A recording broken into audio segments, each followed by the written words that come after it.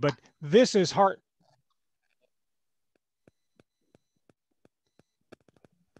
Mountain in Lake County that I was just talking about. It's a high prominence in a very remote part of southeastern Oregon. And for the sake of this recording, I will go ahead and repeat the fact that Lake County, Oregon, where Hart Mountain is located, is one of the most remote places in the interior West. So much so that a county the size of Vermont has only 8,000 inhabitants and about 10 times as many horses and cattle as people, if not more. But Hart Mountain rises about 3,000 feet above the desert floor. And because of that elevation, Hart Mountain offers habitat types that are not found throughout that desert basin. And that includes extensive aspen groves, year-round streams with riparian corridors that are lush in willows and other vegetation, and even one pine forest. And mountain ranges like this throughout the Great Basin offer a chance for migrating songbirds to stop in and refuel. And they must be very attractive to songbirds because every year birdwatchers go to Hart Mountain during late spring and early autumn and other mountain ranges in this region, and always seem to find some kind of a vagrant species.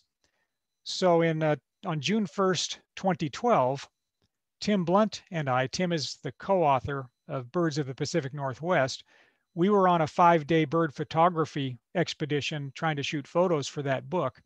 And we thought we would go up to Hart Mountain and see what we could find. Hart Mountain also happens to be a national wildlife refuge that was created to protect pronghorns. And it has a small U.S. Fish and Wildlife Service headquarters area. And when we pulled into that headquarters area, we noticed all the shrubs were in bloom and there were hummingbirds buzzing around. We expected to see the normal species, which would be in that area, rufous hummingbirds and perhaps black-chinned hummingbirds. So we were extremely surprised when we got out of the vehicle and put our binoculars on these hummingbirds to find that instead of the normal species, we were looking at 4 different broad-tailed hummingbirds. The broad-tailed hummingbird is the common species of the central and southern Rockies, and it's very unusual in Oregon. Broad-tailed hummingbirds have a summer range that supposedly extends to the very southeasternmost corner of the state of Oregon, but actually finding one there would be nearly impossible. So the range map is actually just a little bit too liberal in terms of the northern extent of the range. But that orange dot is right in the middle of that is where Hart Mountain is. So these birds were definitely out of their normal range, and we couldn't believe our good fortune. And as I began photographing these birds, I worked my way around the shrubbery, and they were being pretty good photography subjects. But I started realizing that one of them was a little bit different. And as I continued to take photos, my mind really didn't want to accept what I knew to be true as I was looking through the lens. Because the one that was a little bit different, I could no longer deny the fact that I was looking at a ruby-throated hummingbird. Now, the ruby-throated hummingbird, as you probably know, is the single species that dominates the entire eastern half of the continent. Ruby-throated hummingbirds should be found nowhere near the Pacific Northwest. And this turned out to be only the 3rd record for a ruby-throated hummingbird in the state of Oregon. And how lucky were Tim and I to stumble not only upon a ruby-throated hummingbird on Hart Mountain in southeastern Oregon, but in the company of 4 broad-tailed hummingbirds. So that was the singular event. And if you look at the range map of a ruby-throated hummingbird, you can see how far off course this bird was. Of course, early June is still the migratory time for these high elevation and interior west species of hummingbirds. But this bird was way off course. And as I started pondering that, some haunting questions came to mind, such as, where did this bird come from? How did he get here so far off course? And where would he go from there? And how would his life turn out? And I was really haunted by those questions. And again, this was almost exactly 10 years ago, that I began looking into hummingbirds with a new enthusiasm and a new interest. And they sort of dominated my interest in birds ever since then. And ultimately, that ruby-throated hummingbird on Hart Mountain on June 1st, 2012, led to this book called the Hummingbird Handbook. And my approach to this book was I wanted to make the book and the subject matter interesting to people like you and me who are obviously hardcore bird watchers and interested in birding. But I also wanted it to be useful and interesting to the general public, to introduce a more broader audience to the fascination of these birds. As you know, here in the Pacific Northwest, on the west side of the Cascade Range, we have two local characters. We have our Anna's hummingbird and we have the Rufous hummingbird. The Rufous hummingbird is arriving from its long winter vacation in Mexico right about now. My first male showed up on March 4th this year. And as of yesterday, I have 2 males and several females. I don't have an exact count. And I would bet that some of you will have Rufous hummingbirds any day if you don't have them already. The Rufous hummingbird is the long distance champion of migrating hummingbirds.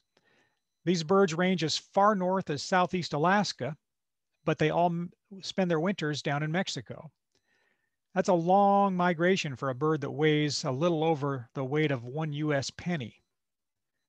Interestingly, there was a Rufous hummingbird female that was banded by a hummingbird bander in Florida one year. And later that spring, that same bird was recaptured by a bird bander in Southeast Alaska. The straight line distance was nearly 4,000 miles. Can you imagine that kind of a migration twice a year, 4,000 miles, and then returning that, repeating that journey on the southward migration, again, for a bird that's about 2 inches long? Just incredible. They're the northernmost species of all the hummingbirds. When I say all the hummingbirds, there are more than 340 species of hummingbirds. The vast majority of them live in South America and Central America, but we have more than a dozen species that are found here in the continental United States. But of them all, this is the northernmost species. They also happen to be one of the most pugnacious of all the hummingbirds. And for those of you who are lucky enough to have both Rufous and Annas in your yards during the summer, you can no doubt attest to the fact that given the chance, a Rufous hummingbird will be the big boss of your yard.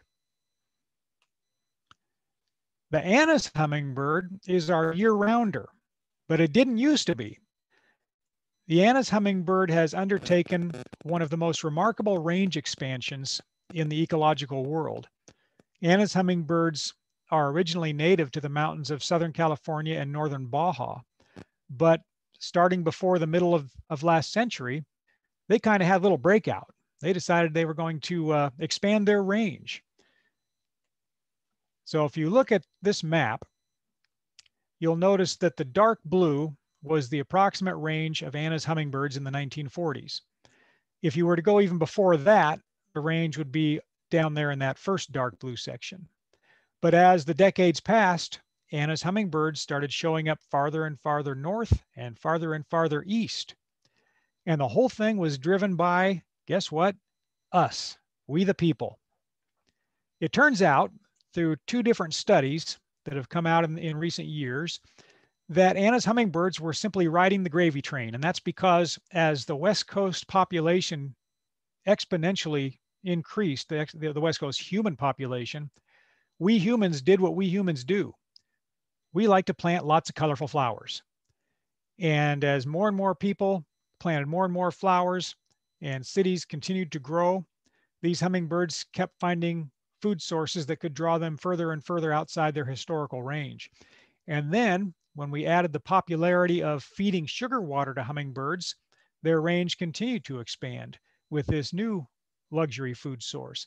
And it's continuing to happen now.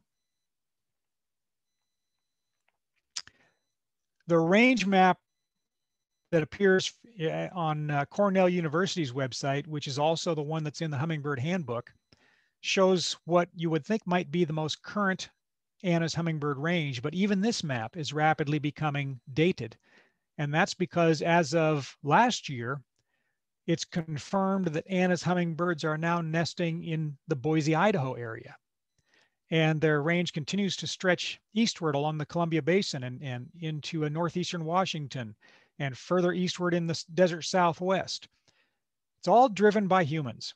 And in fact, one of the interesting things about Anna's hummingbirds being year-round in western Idaho is that, as with most of their range expansion, they are year-round in human-populated areas. The more people, the better chance that Anna's will pioneer that area, because when we have lots of people, we have lots of flowers.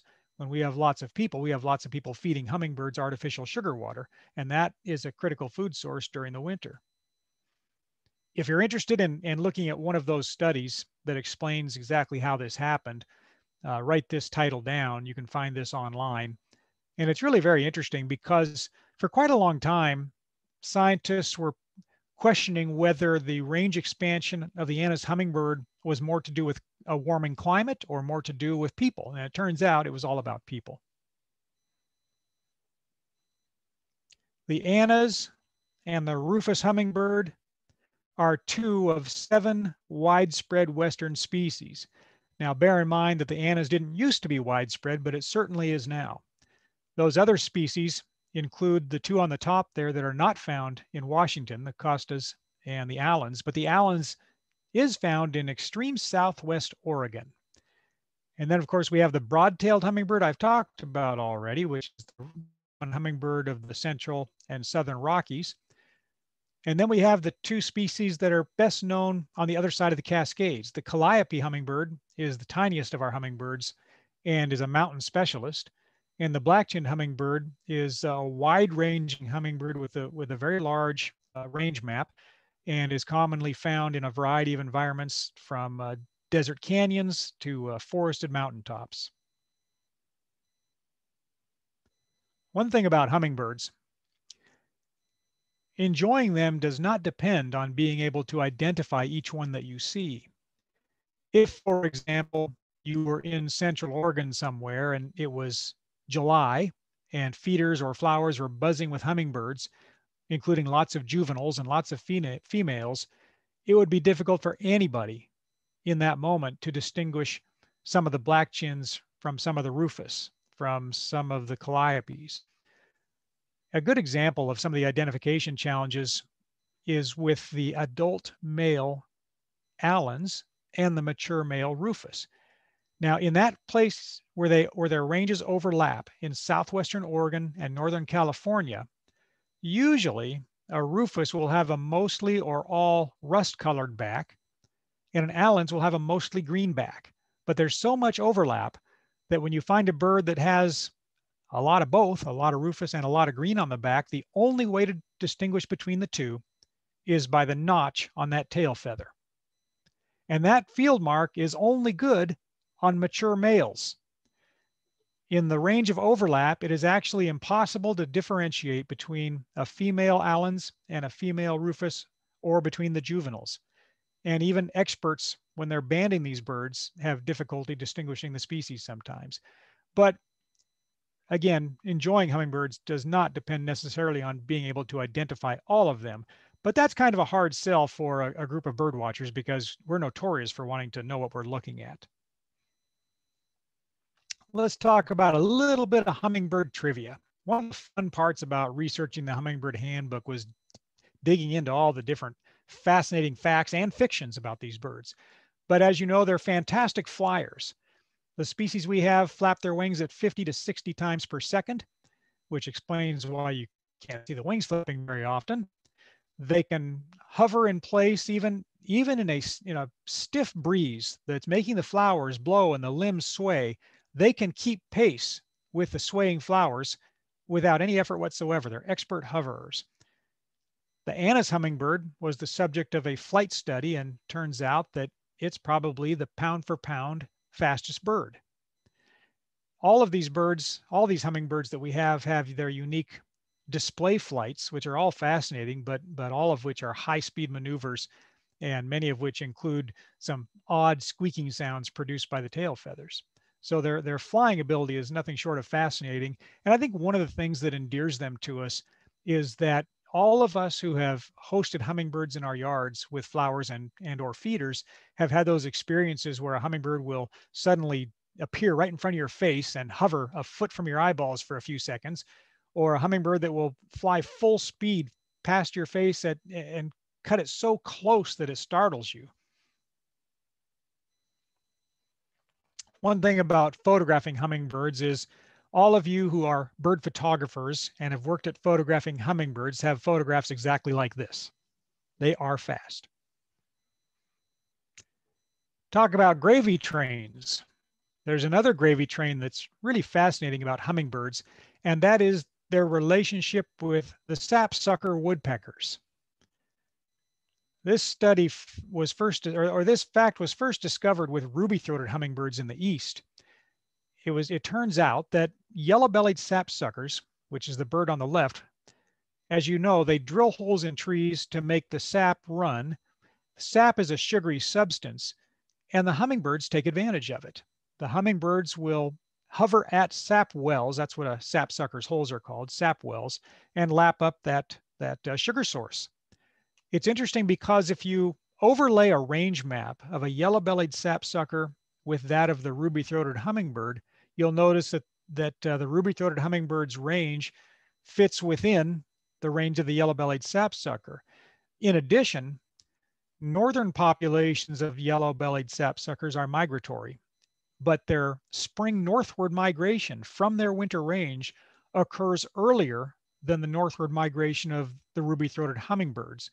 So by leaving earlier, they unwittingly create that gravy train for incoming northbound ruby-throated hummingbirds in the spring at a time when many different flowers have yet to bloom.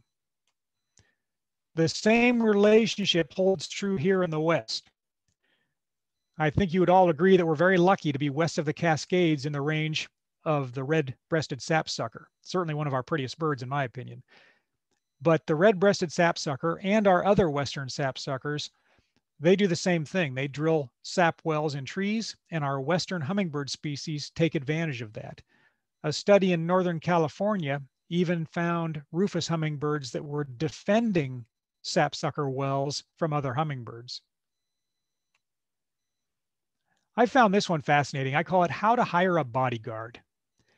A study down in the Southwest on black-chinned hummingbirds found that within a certain radius of an active Cooper's hawk nest, black-chinned hummingbirds enjoyed substantial nesting success, meaning their babies tended to survive. But outside a certain radius, they had dismal nesting success because of predation by jays. Jays of all kinds are notorious nest robbers. They love to eat eggs. They love to eat baby birds. Hummingbirds are certainly among their victims. A Cooper's hawk, of course, as you know, is a bird killer, and a jay would make a wonderful meal for any Cooper's hawk that can catch one.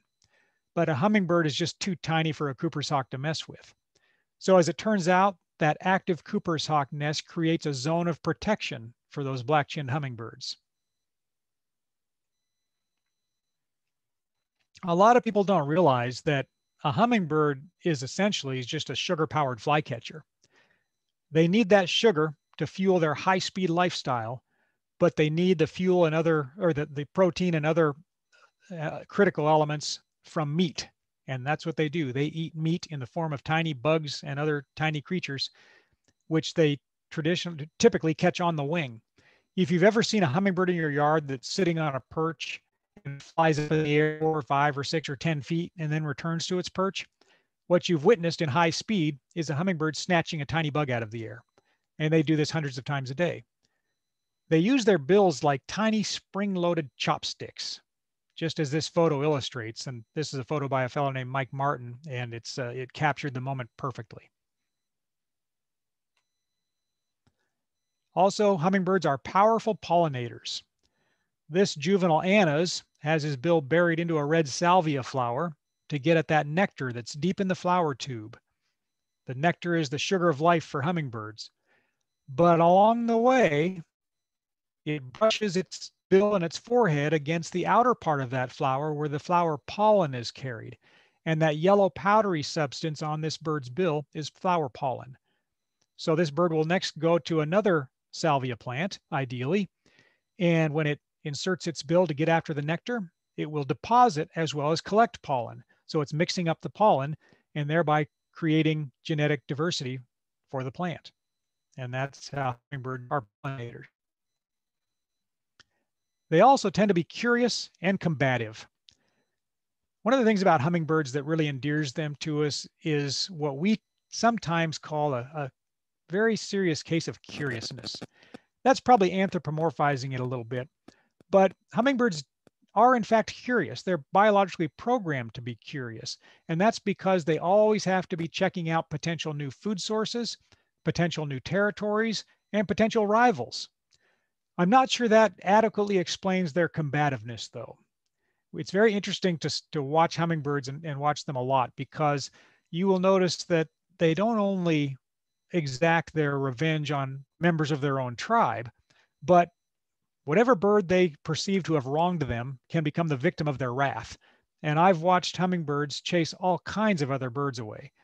Just last summer, one of my cantankerous little rufous hummingbirds chased a black-headed grosbeak 100 yards down the trail behind my house. And for about a week, he also decided to make a song sparrow one of his little victims. And every time that poor song sparrow showed his head above the tall grass, he would be driven back into that tall grass by that rufous hummingbird. So they tend to exact their belligerence on just about anybody, but that's part of the fun of watching hummingbirds, is all their antics. And a lot of those antics are sort of appear to be aggressive behavior. And when hummingbirds fight, they fight for real. They don't always make contact with one another, but they can damage one another. They can hurt one another. But it's all about defending territories. And in the case of feeding hummingbirds sugar water or planting flowers for them, we're creating a scenario in which they can create territories for themselves. Now, territories shift a lot in the hummingbird world. One of your hummingbirds may hold sway in the front yard, another one in the backyard, but those kind of relationships can be shifting all day long or even all week long, or they can change a lot. But the outcomes of these miniature fisticuffs are very difficult to discern sometimes, because it all happens at such high speed. Last year, I went out one day just to fill my feeders, and I happened to notice right below one of the feeders on the ground was a male Anis hummingbird lying on his back. I assumed he was perished, so I picked him up, and I was walking out from the carport, and all of a sudden he just righted himself and flew away. I think he was probably the victim of a fight with one of his cohorts. But there's a lot of reasons that they are attractive to us. Their bejeweled plumage, warp speed lifestyle, engaging theatrics, and also their enigmatic nature. That's what makes them alluring to us. And the fact that they readily adapt to humans as neighbors, and that makes them irresistible to us. One way we can repay them is by being good hummingbird hosts. Number one rule in being a hummingbird host is do no harm. If you're going to feed artificial sugar water to hummingbirds, there's a set of rules that we must abide. Number one is keep them clean. Keep those feeders meticulously, fastidiously clean. When I was doing the research for the Hummingbird Handbook, I interviewed a number of wildlife rehabilitators, and they said the top reason why hummingbirds came into their facilities was because the birds were infected with black mold and could no longer feed themselves.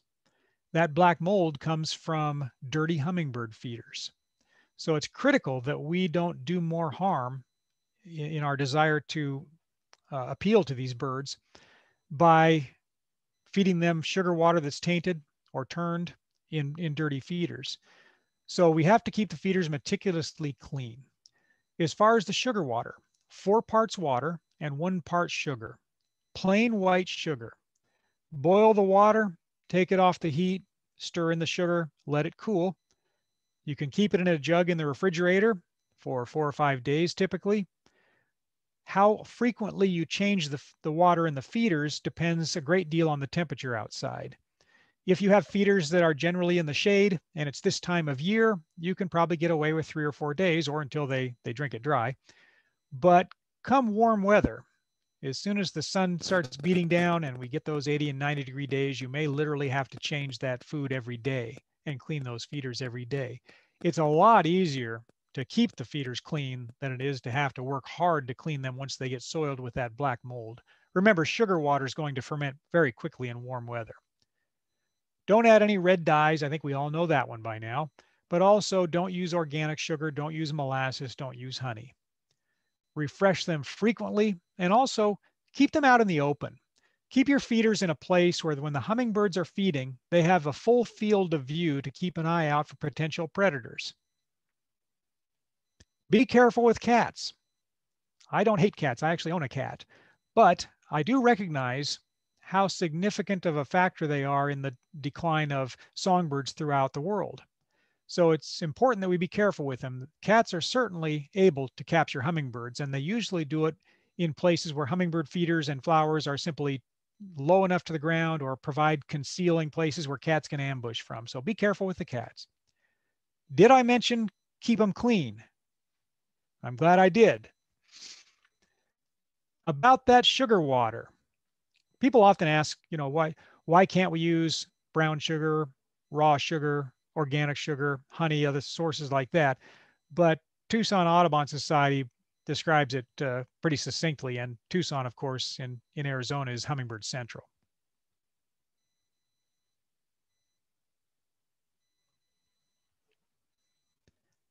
We have a variety of hummingbird feeder styles we can choose from. There are 2 basic types.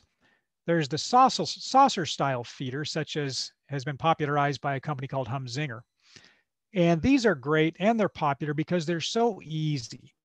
Take the lid off, fill the reservoir, put the lid back on, and you're done. Most of them have a built-in ant moat, which is a hollow section in the middle where the stem is.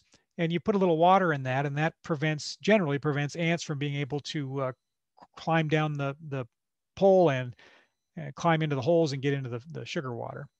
They also are naturally bee-proof, and that's because the little ports where the hummingbirds feed from are too far above the level of the sugar water for bees to even reach, so they don't bother with them. The other basic style of feeder is what we call the bottle style feeder. Most of them work by inversion. You have to turn them upside down to fill them, and then put the feeder section back on and turn them right side up. You have to be a little careful doing so because it's easy to spill that sugar water. And during the summer, spilled sugar water attracts ants, bees, yellow jackets, that kind of thing. The other thing about bottle style feeders is they have more parts.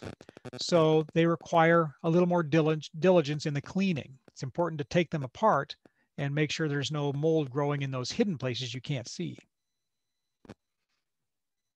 And did I mention keep them clean? This is critical. Again, it's a lot easier to just keep them clean than to have to clean them once they get dirty, and it's certainly healthier for the hummingbirds. So again, when I did the research for the Hummingbird Handbook, I talked to a number of experts. And one of the questions I asked them is, what method of cleaning do you recommend? A little bit of bleach, like a 10% bleach solution, a little bit of detergent, a little mild detergent, maybe a little bit of vinegar, just hot water. They all came to the same conclusion, which was all those methods are fine. Whichever one you use, make sure that you rinse absolutely thoroughly so there's no residue left. No bleach residue, no vinegar residue, no detergent residue. So in addition to that, whatever method you use for cleaning, you also need a supply of either tiny brushes or pipe cleaners to clean those little holes and those little places that you can't see maybe on the bottle style feeders. One other thing that you can do is you can take them apart and run them through the dishwasher. The heat in the dishwasher will sterilize them. And one of the problems with that method is it tends to eventually wear down some of the plastics, but that takes a long time. But the glass style feeders are great for just putting into the dishwasher. Now, of course, gardening for hummingbirds is probably the better choice anyway. Or maybe you'll want to do both, grow flowers and feed sugar water. Hummingbirds caused me to become a gardener. Well, hummingbirds and my taste for chili peppers, but mostly hummingbirds. And I find gardening to be fascinating in that it sort of puts me in direct contact with the ecosystem I'm trying to create and the one that I'm trying to maintain for the hummingbirds. Now, I'm lucky that I have a strip of land behind the house that I've been able to plant with hummingbird attracting flowers, and I call it Hummingbird Alley, as you can probably see why. A whole lot of great red flowers that hummingbirds love. But gardening for hummingbirds does not need to be particularly complicated. I use a lot of pots. On the left there, you see some columbines in a pot and some larkspurs in a pot behind that. I also had a little fringe along the barn that I thought could use a little dressing up. It was facing it's a south facing sunny area. So I built a little cinder block enclosed garden. I'd read about doing cinder blocks because you can use the holes in the cinder blocks to grow things as well. So I established this little skirt garden along one edge of the barn and planted some hummingbird favorites. And in the first year, everything did really well. I actually planted some root vegetables and some flowers and some herbs in the holes in the cinder blocks. And this spring right now will be at the garden's second year, and already some of the hummingbird favorites I've planted are looking great. So that's kind of a complicated way of doing things, but if you don't have that kind of space or that kind of time, certainly select some great plants that you can use in pots, and you stand a good chance of attracting hummingbirds if you choose the right flowers. So what are those right flowers? There are a lot of great choices for hummingbird flowers. These birds feed on thousands of different types of flowers. But when you choose what to plant, think about the bloom time, meaning think early in the year and think late in the year, and also think about elevation in terms of high and low. How tall do these plants get? If you have limited space in a garden, for example, you can get more bang for the buck if you plant some tall flowering plants in the back and have a cascading effect down to some lower growing plants. So think about the geometry and also think about the seasonality. I maintain what I call in my head a top 10 of hummingbird favorite flowers, and that top 10 probably changes daily. Today, top 10 we'll start with a flower called Phygelius or Cape fuchsia. This is not a true fuchsia. It's also a non-native, and I'm going to talk more about native species in a moment, but it's a non-native that is cultivated for garden use and does not escape. I've grown these for years and I've never had one escape on its own and pioneer a new place. So they're very easy to maintain. They are beautiful flowers. They grow on tall spikes, and once the plant is established in its second or third year, it'll put out hundreds, if not thousands, of these flowers all year long, and you can deadhead them to get new growth very easily. Number 9 on my list today is a flower called cardinal flower. This is native to the eastern half of the country and then some. But what I love about cardinal flower is it's wonderful in pots, but more importantly, it's a late bloomer. It blooms at least here and where I live in Salem, Oregon, it blooms in August and September. So it blooms at a time when a lot of the other flowers have faded. And one of the things about having Anna's hummingbirds where you and I live is we sort of have to think about year round because the birds are here year round. This is cardinal flower in its native habitat. They're just gorgeous flowers. And I put mine in pots because they're easy to grow in pots and they come back year after year. And any Northwest winter is just child's play for a cardinal flower. They're a species that's very hardy and well adapted to cold winters. The next on my list is called Liatris or blazing star. These are grown from bulbs or corms to be more exact, but they grow about 4 feet tall and they put up these beautiful pink flower heads. The hummingbirds absolutely love. The leaves are long sword-like leaves, almost look like big blades of grass. I've grown these for years also. They're very easy to control. They're native to North America. I even put some of the little corms in my cinder bricks, thinking maybe I could contain the plants because the parent plants can keep expanding.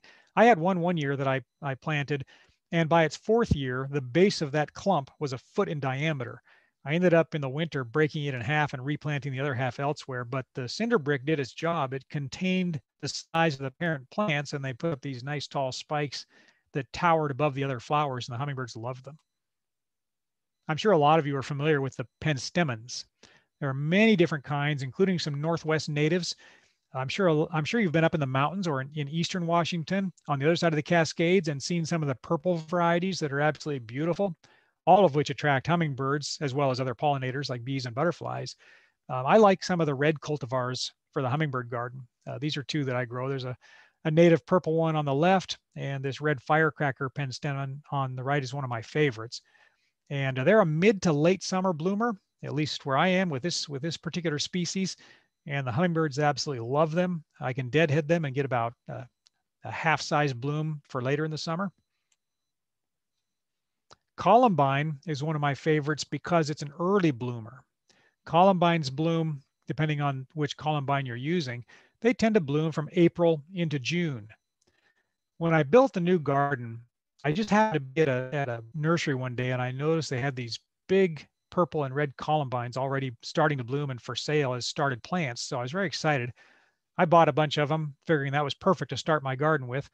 I put them in the ground. They did great, but I started realizing that the hummingbirds were more or less ignoring them. The bumblebees loved them, the butterflies loved them, but the hummingbirds were kind of ignoring them. But I have another columbine, a small pink variety, another cultivar that they love. And I started comparing these different columbines and I realized what the problem was. That big purple columbine, if you look at those spurs that trail off the back, those are called nectar spurs. And the nectar is held way down deep in those spurs. And I concluded that it's just too much trouble for the hummingbird to stick his long bill and long tongue all the way down in there to get at that nectar. Just too much work. Even though they do have long bills and long tongues, I think that was just a little overkill for them. But that pink columbine on the right has short spurs and they readily can get to the nectar in this particular one and they love them. So that got me to thinking, what about our native Northwest columbine, the Western red columbine, Aquilegia formosa? I thought, why can't I grow that? It's common. I see it all the time up in the woods. I see it in even in the desert, in places where it's shaded from the sun and where there's maybe little springs. So it's very common in the wild. So I found a source for seeds, the place that sells native seeds, and I sowed those seeds into pots, and they became little baby columbines. And this will be their second year. I've already transplanted them. They're already starting to put on a lot of new growth, and I'm hopeful that they will all be blooming profusely this spring. Columbines are great for that early season bloom. So usually they're going to be one of the first flowers that really takes off in my garden, and so they're great for that April-May timeframe. Even earlier, if you really want to accommodate Anna's hummingbirds in early spring and late winter, as well as the first arriving Rufus hummingbirds coming in from wintering in Mexico, these are two natives that are great. The red flowering currant is gorgeous, as you can see. It can grow to the size of like a small tree, but mostly it's a shrub. And it starts producing blooms right now from late February through March. Another one is the tall Oregon grape, Mahonia, and it's another mid-spring bloomer. So these are great choices if you're really trying to create a yard where you can accommodate hummingbirds throughout the year. No hummingbird can resist honeysuckles, and we have some native species that are great. One thing about honeysuckles, native versus non-native makes a lot of difference with the Lonicera genus. Our native honeysuckles are wonderful. If you can find plants or started plants, you can put them in pots and give them a trellis and they'll do great. But the non-native honeysuckles, many of them can be invasive, especially those that come from Asia and other parts of the world. So it's best to avoid them. I've even had, years ago, I had a Japanese honeysuckle and I had it in a pot. I thought it was safe, but the pot turns out had a couple little drainage holes in the bottom. And when I saw a Japanese honeysuckle growing up my fence about 4 feet away from that pot, I got suspicious, and sure enough, that thing had escaped down the hole in the pot, through the ground under my walkway, and started growing up the fence line. So yeah, they can be invasive, so it's best to stick to the native species.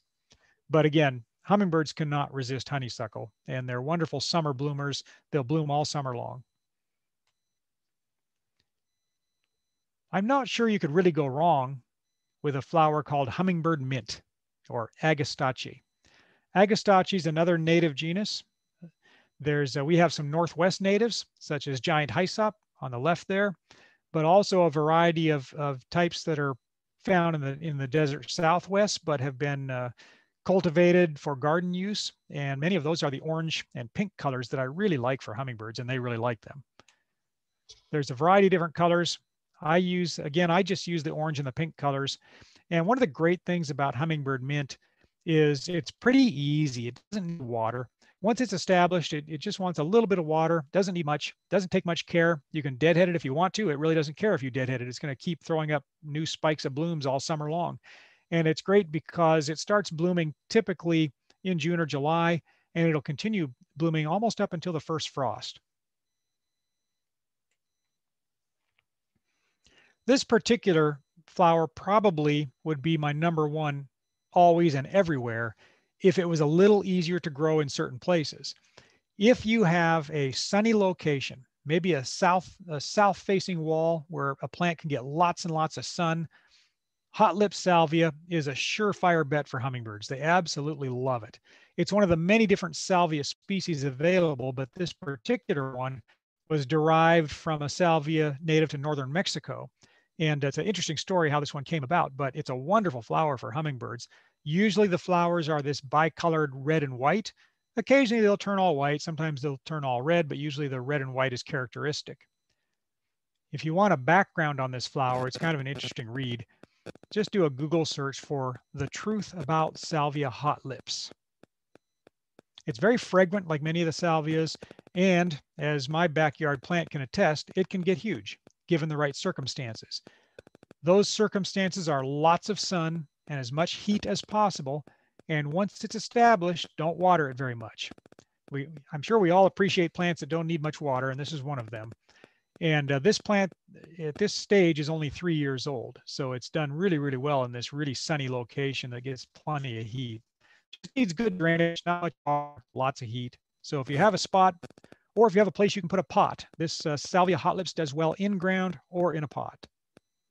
So that leaves us with, I'm sorry, I mentioned there are a variety of other salvia, a couple Northwest natives, but the most best known of which is the purple sage, Salvia dorii, found in dry, arid landscapes east of the Cascades, but not an easy plant to grow because of its native environments. It's kind of a xeric plant. But there's lots of cultivars and species of salvia. Many of them are great for hummingbirds, do well in our climate, especially if you give them plenty of sun and not a lot of water once they're established. You can prune them back in the winter. They'll come springing back the next spring and summer. All right, so that was number 2. What's my number 1? Almost always I come to good old bee balm as my number 1 choice for hummingbird bliss. And that's because even I can't seem to kill bee balm or monarda. A lot of you are probably familiar with this flower. It can grow about 4 feet tall on these long green stalks with these beautiful leaves and these wonderful red flower heads on top. And if you don't think that hummingbirds absolutely go crazy for this, check out this photo. They love monarda. I can't grow it fast enough, but luckily it's pretty easy to grow. I do mine, you can plant it from seeds. I've always done mine from started plants that I get at the local nursery. And once this plant gets established, you really don't need to do much other than give it a little bit of water, not too much, give it plenty of sunshine. It will bloom all summer long and up to the first frost. You can create these beautiful sweeps of flowers with monarda. There's a couple species. Monarda didyma is the red one, the bright red one that I use, that I use mostly anyways. And really the only thing you need to do other than give it lots of sun, don't water it too much, is thin them occasionally so that there's plenty of air circulation among the stalks, because they can grow quite dense and they can be subject to a little bit of powdery mold if they don't get enough air circulation. So just thin them a little bit as needed. The other one is Monarda fistulosa. And I might add that Monarda is a native to North America. And some of the fistulosa cultivars range from almost white to a deep purple. And they're just wonderful flowers for all pollinators. Butterflies love them, bees love them, and hummingbirds adore them. When I start my monardas, they can get a little scraggly in the first year. So what I do is I take big tomato cages and I cut the back side off so I can open them up, and then I contain each plant within one of those. By the second year, Monarda will start to spread like this. And this is a winter shot. And it'll create these mats. And when it starts growing the second year and thereafter, they'll grow straight and tall, and you won't have to contain them in the tomato cages. So I said I would get back to the idea of native species. There's a big difference oftentimes between non-native and invasive and then noxious. So those are distinctions that I think are important, especially when it comes to the Anna's hummingbird, which we have here year-round. The Anna's hummingbird, quite frankly, is also an invasive. This is not its natural range. If not for human beings, it wouldn't be here. It wouldn't be in the Northwest. We did this. We created this opportunity for the Anna's hummingbird to expand its range.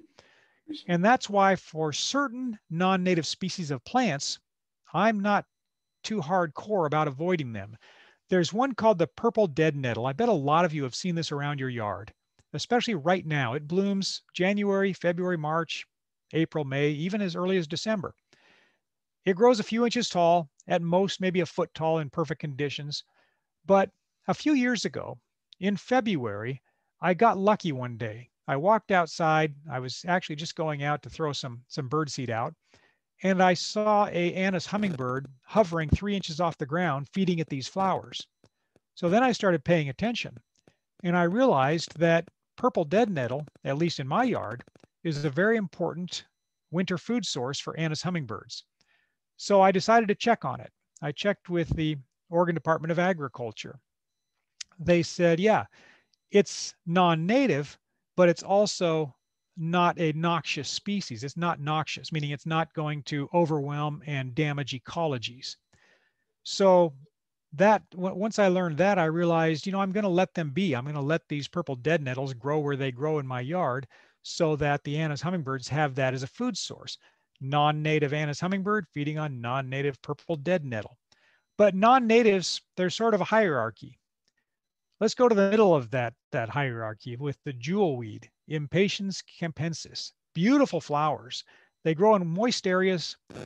They bloom in late summer and early fall, and hummingbirds absolutely adore them.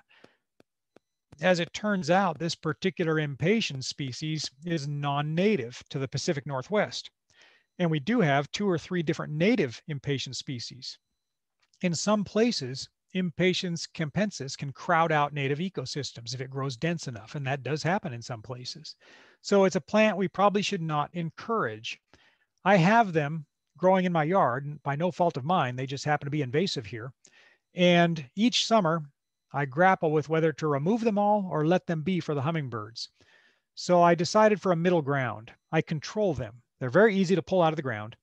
I've made sure they don't spread beyond the confines of the wet slope under the trees behind my backyard. So I just watch them carefully and control them. But 200 yards down the trail behind my house into the woods owned by the adjacent landowner, there's huge sweeps of these that grow under the shade of these trees in a wet area. And they clearly have crowded out native species. So in that case, with the permission of the landowner, I decided just to remove them. And I did that. It was interesting because a variety of native species were able to come back after I did that. At the far end of the invasive category are plants we really want nothing to do with. The well-known butterfly bush on the lower right there, a lot of you are probably familiar with that because if you go back 20 or 30 years, these were common landscaping plants, very popular because of those beautiful purple flowers. Well, it turns out they're highly invasive and difficult to control and difficult to get rid of once they're established, so much so that here in Oregon, at least, selling them is now against the law. They've taken over certain ecosystems in places in Oregon that they've really created quite a battle for people that have to recover native ecosystems. And that's the butterfly bush is a plant that's not native to North America. But even some plants that are native to North America can be highly invasive if given a chance. On the upper left is the well-known trumpet flower vine of the southern states. It's an absolutely beautiful vine, produces these incredible 3-inch long flowers. Hummingbirds go nuts for this plant, but it can be very difficult to control, especially if it does get some egress and makes a successful escape. So this particular plant may be a wonderful hummingbird plant, but it's probably best to avoid it. Even if you wanted to put it in a large pot, you have to be awfully careful it doesn't escape. So that's my take. I'm fully behind the native flower movement when it comes to gardening for birds and hummingbirds and other pollinators. But I also have an asterisk to that particular concept in that there are certain species that I will use and tolerate for the good of our invasive and non-native Anna's hummingbird. There are other things you can do to help create a hummingbird-friendly yard. That includes some open spaces, some prominent places that birds can perch. Hummingbirds love to have perches where they can survey their territory and where they can do their insect hunting. If they have a water source, that's wonderful as well. If you have a bird bath, you can sort of outfit it to make it hummingbird friendly by placing some stones or other objects in it for a so-called shallow end. Sometimes, in fact, if you, I bet a lot of you had the experience where you're out watering your garden with the hose and a hummingbird kind of flies through for a little shower. And so, yeah, hummingbirds definitely can be attracted to water. And you can actually buy hoses that you can put on what they're called a mist hose, and you can buy a timer for them. So if you really want to have some fun in the summer, get a mist hose, put it on a timer so that it starts misting at the same time every afternoon. And pretty soon the hummingbirds will adapt to that, and you can sort of like clockwork, go out and watch the hummingbirds take their little mist shower. There's a lot of good resources online, including the Audubon Society's own Hummingbirds at Home page. And there's a lot of great suggestions there on how to create a hummingbird-friendly yard. One thing that we don't talk about very often about creating a hummingbird-friendly yard is that attracting hummingbirds to your yard is a competitive endeavor. It's practically a sport in this country. And if you don't do as good a job or a better job than your neighbor down the block, you may come out with no hummingbirds. So you have to be good at it, especially in urban settings where you have some competition. And believe me, you'll have competition. When I was working on the Hummingbird Handbook, I started paying attention everywhere I was driving around. And I realized there are a lot of people with hummingbird feeders and hummingbird flowers. It really hit home one day when I was in downtown Salem, Oregon, amongst all the commercial buildings. And I parked on the street and I just happened to look up down an alley. And there's a restaurant that has 2 levels above it. And the upper level must be some apartments. And from a tiny patio, hanging over nothing but an alley, there was a hummingbird feeder. So clearly whoever lived in that apartment was having success attracting hummingbirds into that alley. So they're very accommodating if you give them the resources that they need. But remember, it's a competitive endeavor. So a mixture of feeders and great flowers that bloom throughout the year, some open space, some water, some great perches. You stand a very good chance of attracting hummingbirds to your yard. You do all that, and sometimes the hummingbirds pull a disappearing act. I bet a lot of you had this experience where some particular day you realize, where did my hummingbirds go? Well, of course, let's rule out the shoulder seasons when they're migrating, but this can happen during the prime season, when the rufous are already here and you've got the Annas from March through August. You can almost always chalk it up to natural cycles. Usually something has come into bloom somewhere that they prefer or that they want to take advantage of, or you're in that season when the female hummingbirds are busy with nesting duties. Only females partake in building nests and raising young. The males have nothing to do with it. So the females become extremely busy during the nesting season, and you may not see them nearly as often as before and after the nesting season. So usually you can always chalk these sudden disappearing acts up to natural cycles. And quite frankly, one of those natural cycles is the competitiveness of hummingbird feeding these days. So maybe somebody down the block's doing a better job. Well, let's talk about hummingbirds on the road real briefly. I mentioned there are more than 340 species of hummingbirds, and the farther south you go, the more you find. So when you go down to the desert Southwest, you have a handful of hummingbirds that are only found there. I like to call them the Arizona specialties, and there's about 5 different species that are only found in southernmost Arizona. So much so that there are certain hotspots like Patagonia, Arizona, and Sierra Vista, Arizona, and certain properties in those places that cater to these hummingbirds. And this has created a little subculture of ecotourism where people come from all over to visit those places just to see these hummingbirds. So if you're really interested in seeing 6 or 7 or 8 species of hummingbirds in one place at one time, look into traveling down to southernmost Arizona to these hummingbird hotspots. Of course, as birders who love seeing birds, you're going to see a lot more than just hummingbirds, but these are certainly one of the big draws. If we go a little farther south, across the Mexican border and down into Central America, the diversity just continues to increase. Mexico and Central America are home to many dozens of species of hummingbirds. And the farther south you go, the more the diversity increases, the more the species count increases, and the more the bizarro world increases. When we get down into South America, we have all these incredible hummingbirds that are found occupying every imaginable habitat type from sea level all the way up high into the Andes Mountains. And throughout many of the countries in South America and Central America, there's a very lively ecotourism based largely on hummingbirds as well as other birds, but hummingbirds are certainly one of the specialties. To me, hummingbirds are little rock stars. One of the things I really appreciate about them and learned about them during the research for this book is that they have this special power. They have this, they're like miniature ambassadors that have this power to usher people into the world of ecology. They can inspire us to be curious about the natural world around us.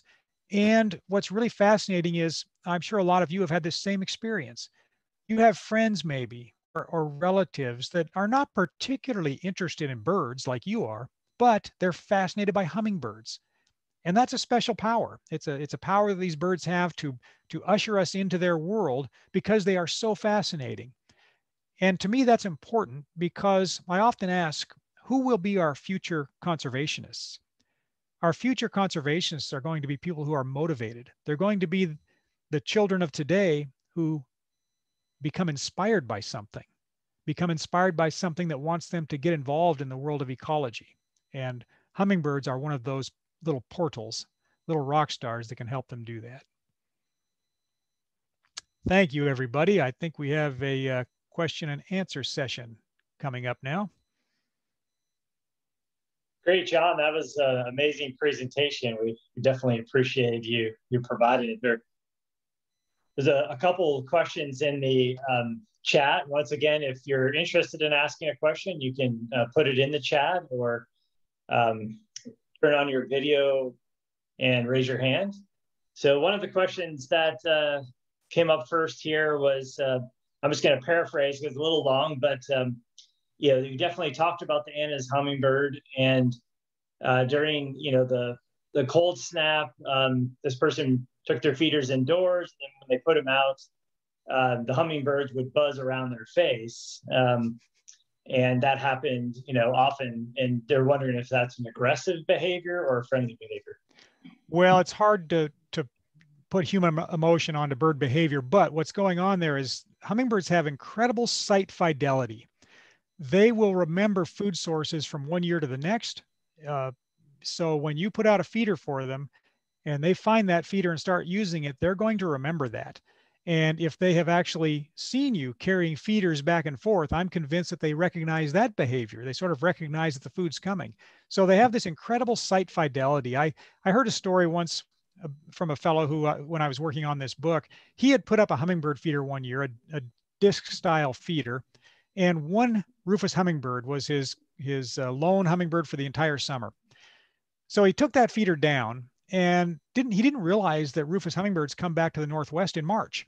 So when March rolled around, all of a sudden a Rufous hummingbird showed up, and the shepherd's hook on which he had hung that feeder, the hummingbird went to that shepherd's hook and started flying a 8-inch circle around what would have been the disc of that feeder.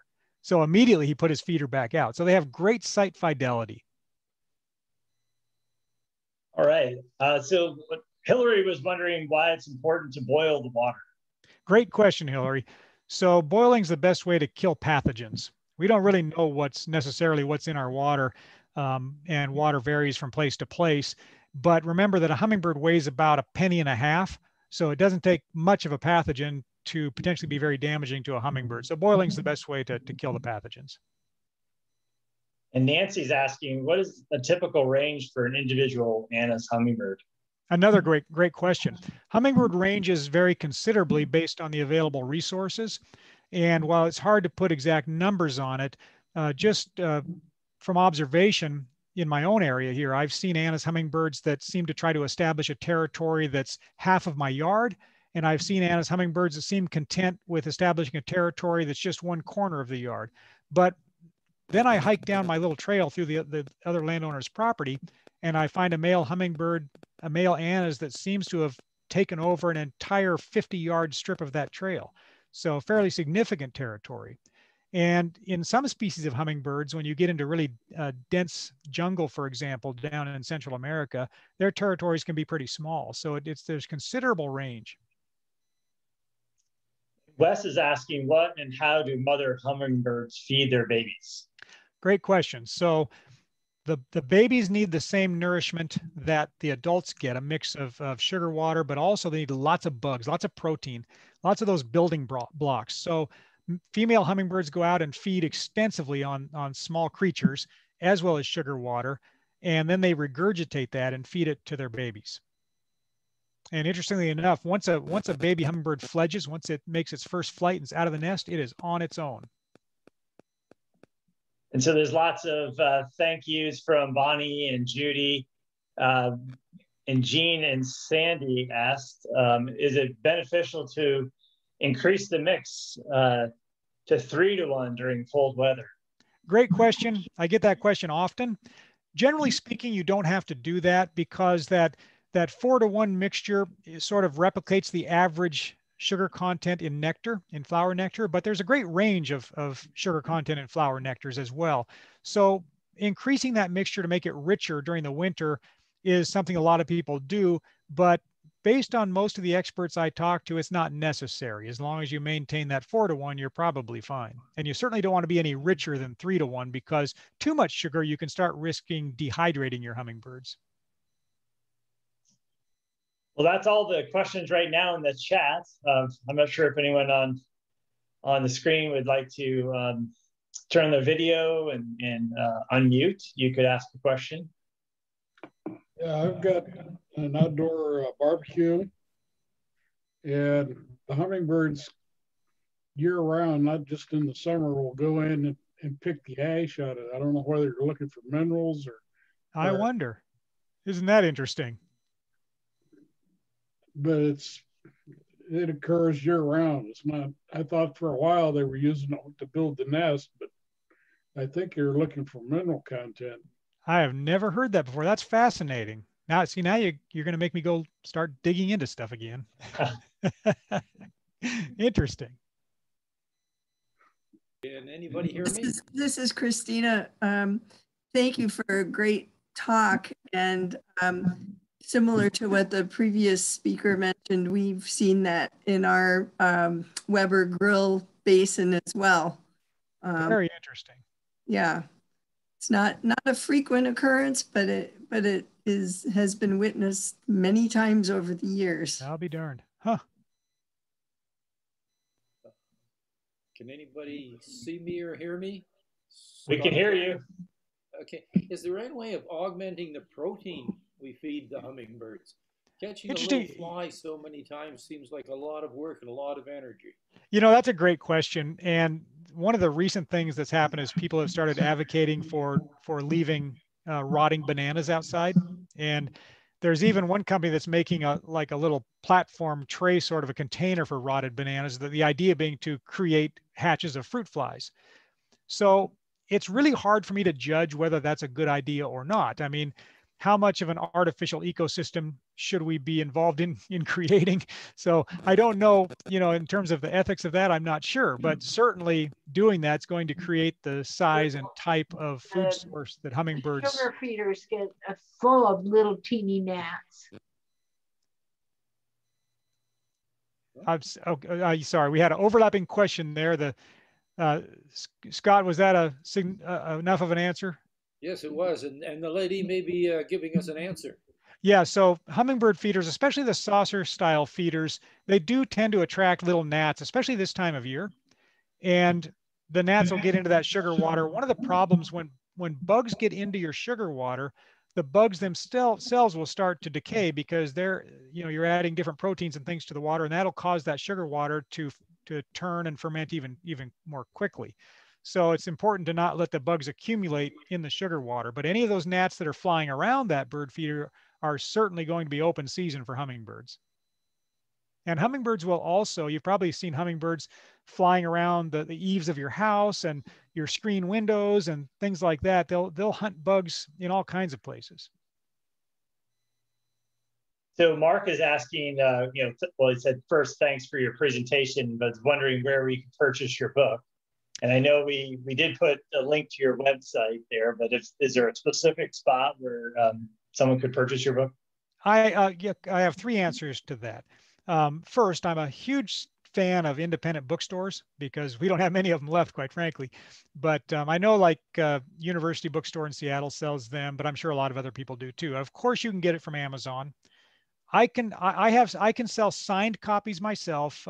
It's $25 book plus $8 for priority postage. And you just have to send me a check, but I'm happy to sell signed copies if you want. And probably the best way to contact me is via my email address, which is jshewey1@gmail.com. Yeah. Having said all that, believe me, I do love it when people support their local independent bookstore. Gene, do you have a question? Yeah, I just wanted to quote Connie Silos, who was one of our favorite presenters, and she said that if people knew how feisty hummingbirds were, they would adopt them as football mascots. So that's great. Absolutely. If people only knew. The fact that they're so combative is what makes them part of what makes them so entertaining.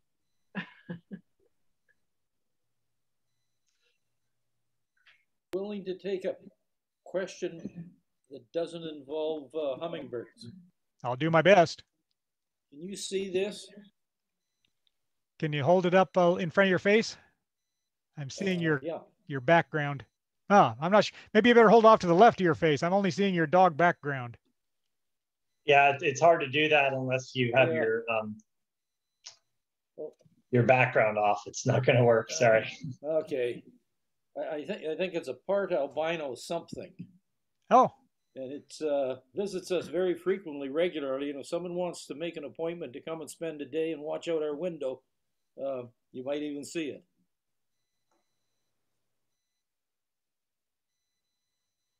It's always fascinating when we get, the albinos and the leucocystic birds.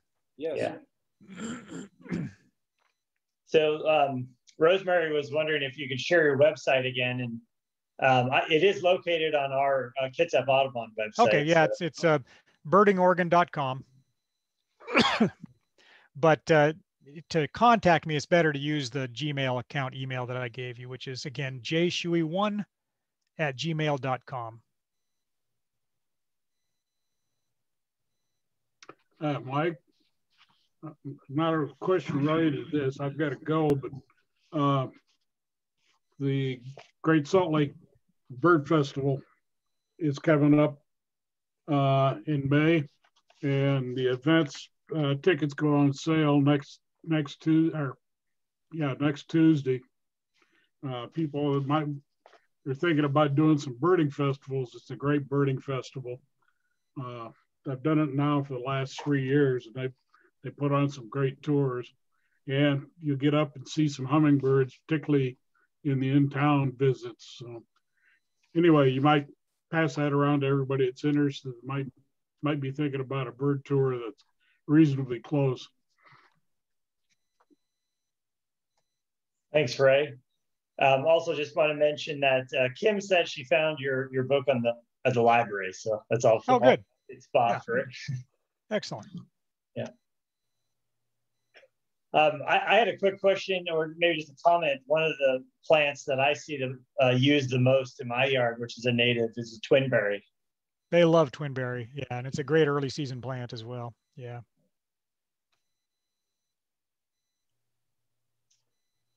I might add, this time we have 2 or 3 more nights of sub-freezing coming down here where I'm at. And one thing I always try to remind people is hummingbirds in cold climates, they need to feed very early, right when they come out of torpor for the night, and they need to fuel up very late.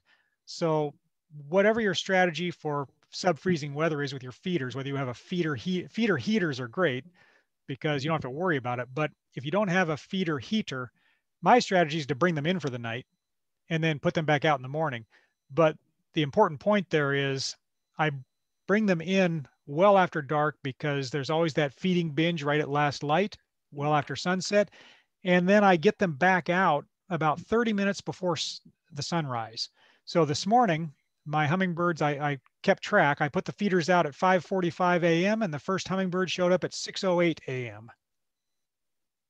So remember to get those feeders back out early.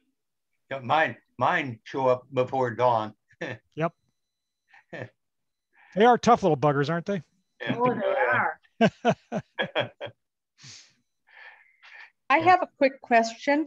Sure, Bonnie. Why do some hummingbird feeders seem to have a wide grouping of hummingbirds around them where they all feed and are happy? Oh. And they all get along, like there may be 10, 12, 15 all at once. And then some feeders, and I've noticed this, you know, I just figured in our yard, we have one in the front and one in the back, and we only get 2 or 3, and usually it's the family of those. Is there any reason for that? Yes, partially yes. So oftentimes one male and even sometimes one female will just flat out dominate one feeder. And that can go on all day, all season with one individual hummingbird, or that feeder domination can sort of switch from one hummingbird to another during the course of the day or a following day. But the other thing that happens, and I found this very fascinating because I'm not sure the reason for it. I'll give you an example from my own yard. I have a carport that's open on both ends. And underneath that carport, I have 3 hummingbird feeders hanging. It's great because it gets the hummingbirds and the feeders out of the rain, out of the weather. They love it under there. In the evenings, when they have that last big feed, when they all kind of come to peace with one another for a while, I have one of the saucer feeders has 4 holes in it. And then I have a large saucer feeder with 8 holes in it. So one night I had, when we had the first night of the freeze, we had an ice storm down here last year, a year ago. And the first night of that ice storm, the 4-hole feeder had 11 hummingbirds on it at most and 6 at minimum for that last feed in the evening. Wow. The 8-hole feeder had 1 male and he wouldn't let anybody else feed even in the evening. So I thought, okay, I'll fix this problem. I'll just switch the position of those hummingbird feeders. I'll put the 8-hole feeder over here where the 4-hole is, and I'll put the 4-hole over where he wants to dominate his little territory. Well, guess what happened? He switched with it. They're nothing if not belligerent. But you typically that kind of feeder dominance is just, you know, one dominant male or even sometimes a dominant female. And again, the dominance can change from moment to moment or from day to day or week to week. And then of course, when you introduce new birds, when the rufous arrive in the spring, everything gets mixed up and they have to reestablish their territories. And then when the young come out of the nest, everything gets mixed up again and they have to reestablish their territories again. Great, thank you. And wonderful presentation, loved it. Thank you. Hey, John. Hey, Vic. Yeah, when would you expect the rufous to head back south? Great question. So a little bit depends on your location. Of course, the farther north you are, the sooner it'll happen. So if I can give you my yard, my males always leave early in July, my mature males. My females and juveniles will, the last of them will leave in early September. So the mature males leave first. Okay. And you can probably back that up a few days, you know, up in northern Washington. All right. Well, terrific. Well, John, I do hope your experience here has gone well because I'll be back talking to you. Well, it's great. You know, I mean, one of the things, Vic, about an audience like yours is every question is so intelligent. You know, so it's a lot of fun. Yeah. Ah, nice.